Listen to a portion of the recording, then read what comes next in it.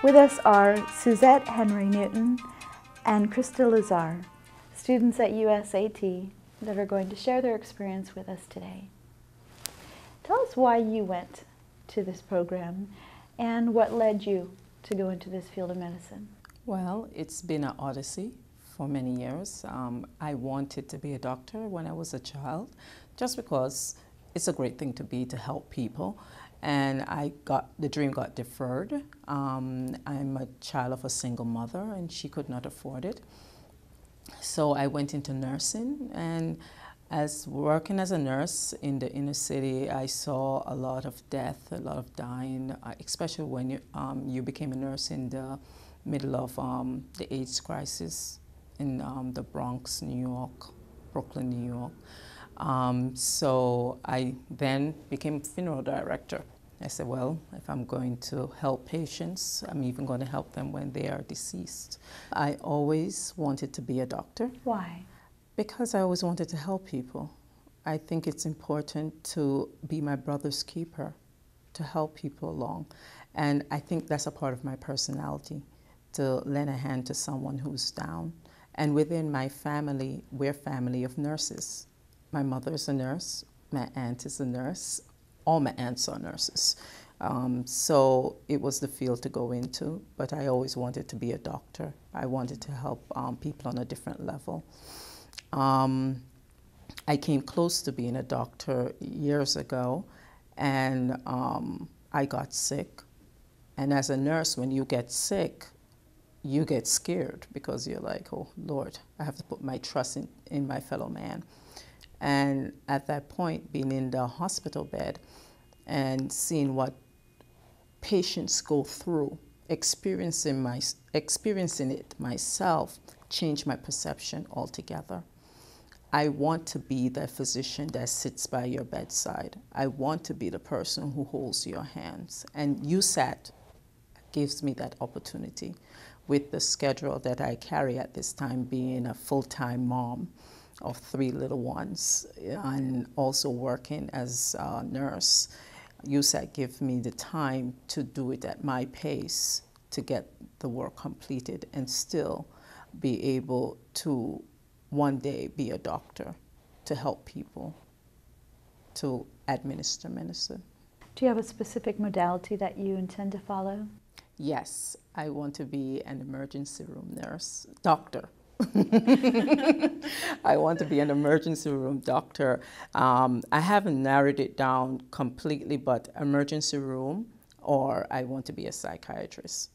Oh, well, those are very two different fields. Few and far between. I love the energy of the emergency room, but I also work in a long-term care facility dealing with demented patients, and I've fallen in love with them.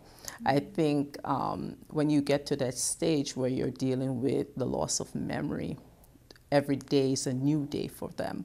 I find it fascinating, and I think that I could help those people also.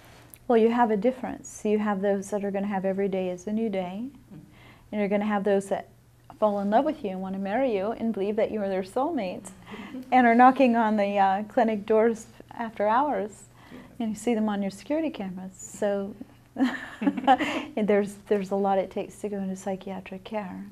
I think that I'm up for the job. I think that this part of medicine opened my mind to all the possibilities, all the modalities that can be used. We don't have to use only pharmaceuticals. There's a lot of holistic medicine when it comes to that. You're speaking to my heart. I believe that every doctor should know about the holistic side of things. It's incredibly important. Krista, tell us about you. What brought you here?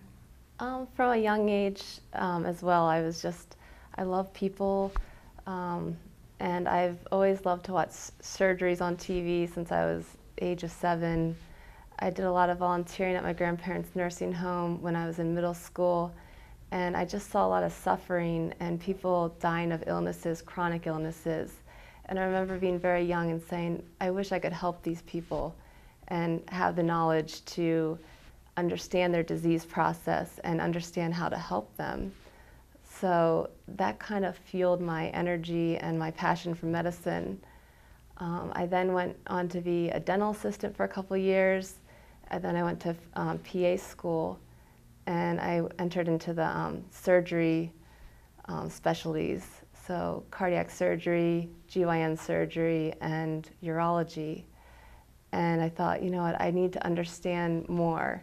So I discovered USAT, and it's just been a wonderful opportunity for me. The professors we have such a deep understanding of medicine and have given us such a great education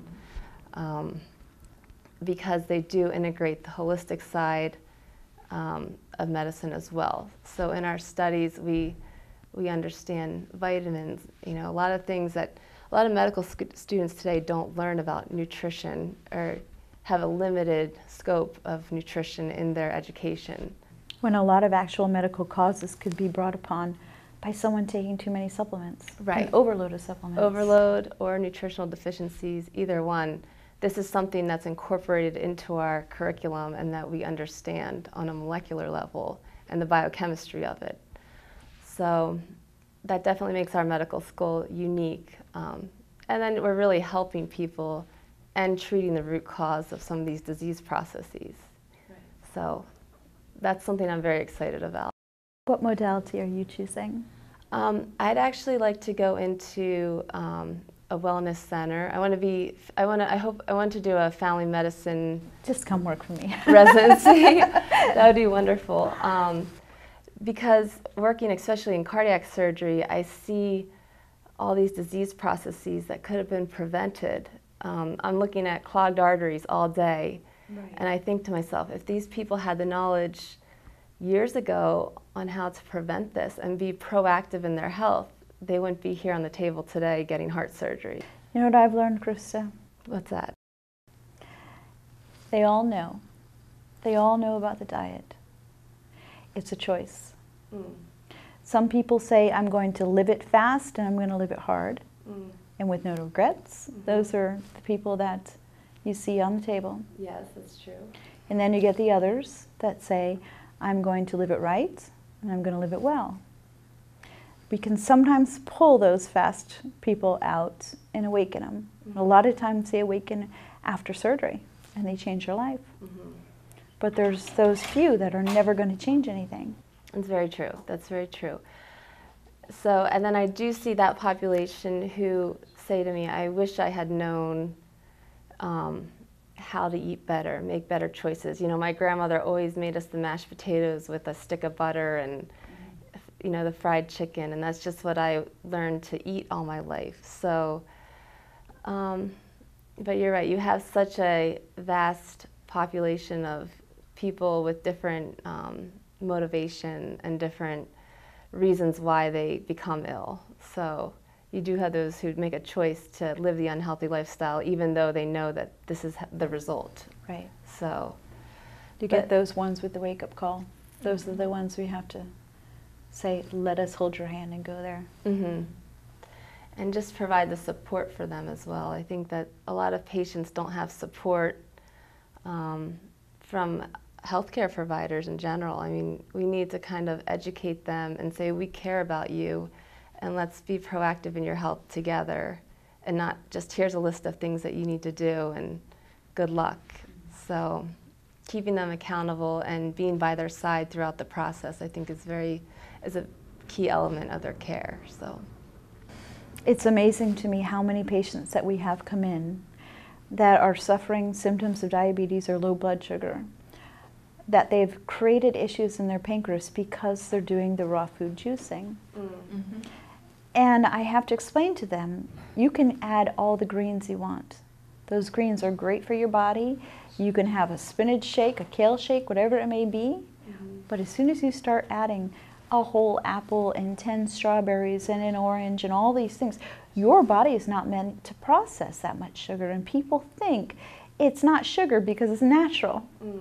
It's still sugar. Mm-hmm. It's still going to hit the body and raise the blood sugar immediately.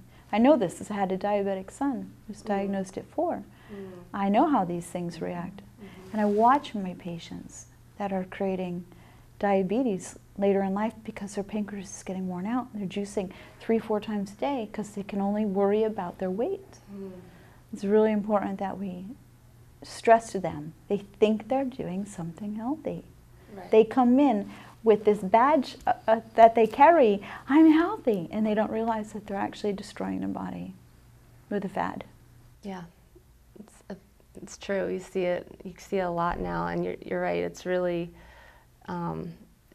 it's just accelerated over the last couple of years because people want to do the right thing. Those people really do have the heart that they want to change their diet, but they don't know how to. So that's where they're running into trouble. As a visiting nurse, because I did visits in the home, some of us as clinicians also cause a problem by not being educated ourselves. That's the difference with having Dr. Tolp teach us about nutrition. Because as a visiting nurse, I would go and tell my patients, oh, do not eat this carbohydrate, that carbohydrate. Eat fruits, eat as much fruits as possible. But then when you come in, you have a class at USAT about nutrition, you realize, yes, juicing is going to bring up fructose, it's going to make your sugar go off. Right. Then we can bring it back to our patients and talk to them about it, talking about changing their pantry, about what they eat in the canned stuff. Coming down south from New York, I thought that I'll be seeing farms with people eating directly from the farms, not knowing that they'll be going more to the supermarket and getting all of these starches to eat, canned food to eat. So the teaching that's occurring in the community from that's going on now when I teach them is absolutely different. Right. Absolutely different. It's a changing environment, landscape across fully. People are learning so much every day. We've got to make sure that we provide them the right information. I'm so happy you guys are learning all of these things under one roof at USAT. Thank you. Thank you. I really look forward to the days when you guys are out there treating people and bringing them the knowledge that you got at this terrific school. We do too.